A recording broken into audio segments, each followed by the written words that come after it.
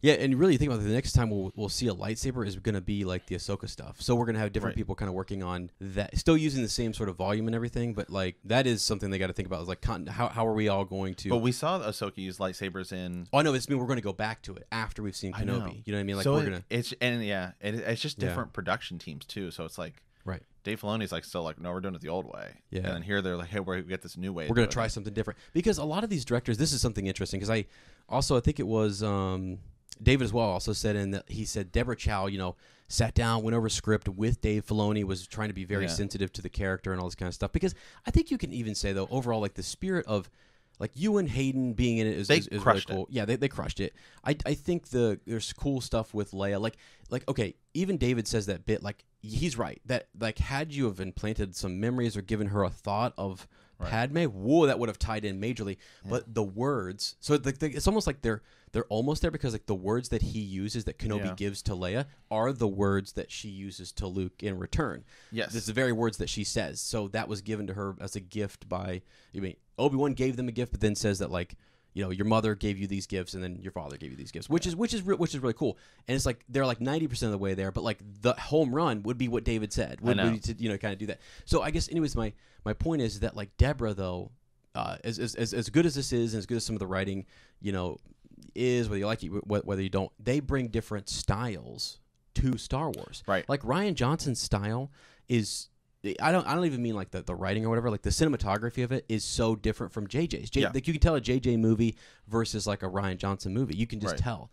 So that's also been something for Star Wars fans to get used to, right? Because you have George Lucas movies. Yeah, and like right. I think this is the other thing too. Is it's in a way it's a problem for Star Wars, but at the same time it's a good thing. Is that like the stuff that Filoni does is so similar to the stuff that George does, where it doesn't feel like it skips a beat at all.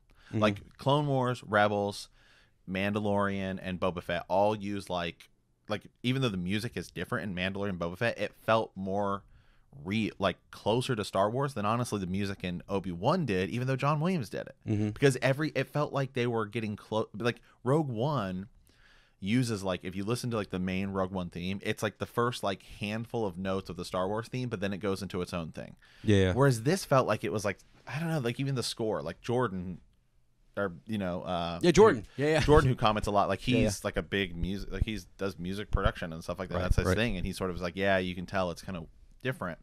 But so I guess maybe one of the problems with Star Wars is that because the next sort of biggest outside of like the main series Star Wars thing is like what Dave Filoni has done, and so it's like pretty much just a cartoon version, except that's identical to what George did, so it makes everything else that's not that feel even more weird, because like your next step off George is Filoni, who's basically doing the exact same thing, or make the same feel and everything, right? Because like we watched Visions, and Visions is like, hey, here's 8 totally different projects, right, in an anime style that all do something. So we liked some, and we didn't, and some people liked some, and some did. Yeah, that's a good point though. Like that. So Dave Filoni has been, he's been around George Lucas, right? He has the proximity to him, knows what he says, knows how he does stuff, knows what his agenda is, right? He's been in meetings with him and stuff. So then the further you get away from him, the more it's going to be like those people then have to go back and really do a lot more effort. Like Deborah Chow would have to do a whole lot more to kind of go figure out what is a George Lucas film or movie, and what does he really do? That's why she brings in Dave Filoni, right? But the further you get away from that chain, you know what I mean? If somebody then goes to Deborah and says, if somebody then goes to Deborah and says, hey, Deborah, so you worked with Dave Filoni, he worked with George Lucas, how does that kind of, you know what I mean? You're playing telephone. Yeah, you start to get, like, things get sort of lost or whatever, and that's where you've got to be, and again, it's going to happen, because George is not going to be around, forever. He still kind of comes in and looks at stuff and says this or says that and puts his little splash in there if he wants, but, like, and Dave Filoni's still in it.